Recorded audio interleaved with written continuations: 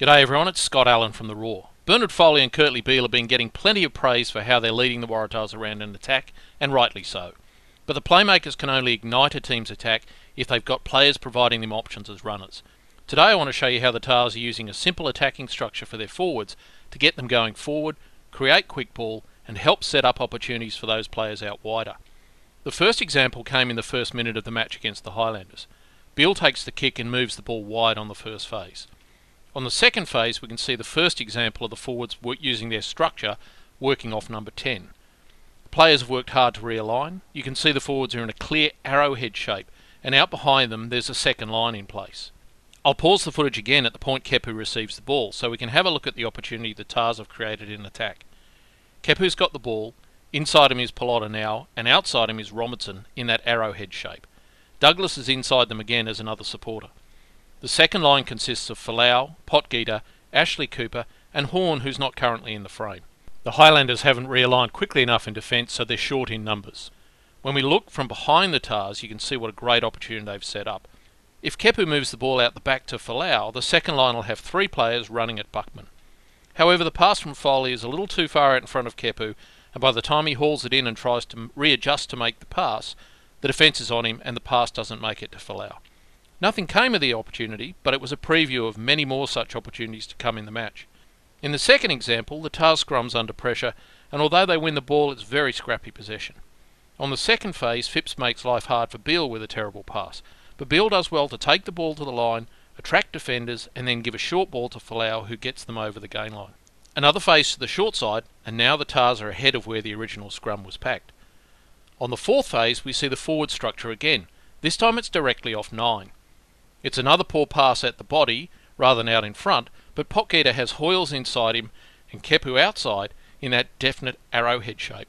On the fifth phase we see the structure again outside 10, but this time only two forwards in Palu and Waratah now are in position, so Horn makes up the third player. This time Foley uses the forwards as a decoy and passes wider to Folau. On the next phase the forwards have got their arrowhead shape set again, directly off 9, with the second line behind them also set. On this occasion Kepu does make the pass out the back, but neither his pass nor that of Foley are well executed, which takes away some of the momentum and allows time for the Highlanders to rush up.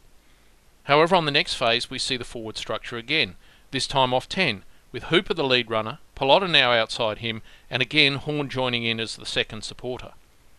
This time Foley takes the line on himself and comes very close to getting through. Whilst he didn't make a line break, the supporters in that arrowhead structure are then perfectly positioned to receive an offload, and it's Horn that carries the ball on. In the next example, Beale does a great job getting the Tars on the front foot, and on the second phase we see the forwards immediately into their structure. Although it's not a perfect arrowhead, there's still a definite pod of three forwards outside Foley. This time Foley uses the wider pass to Hooper rather than hitting one of the closer forwards. However, the pass is behind him, and again that takes away some of the momentum. In the final example, the Tars use a simple wraparound on the first phase from a line-out, and a good pass from Beale under pressure releases Horn. Because the Tars got over the gain line on the first phase, they're already stretching the Highlanders' defence. The quick, clean ball from the ruck makes it even harder for the defence to get set. On the second phase, we see the forwards in their structure outside Foley, with Palu as the tip of the arrow, Kepu inside him, and Hooper outside. The Highlanders have got four forwards in the general vicinity, but the speed of the play hasn't allowed them to get a good defensive line set. When we look at the play from behind the Tars, you can see that there's a fair bit of space between the defenders, and two defenders are going to have to deal with the three Tars forwards running at them in their structure.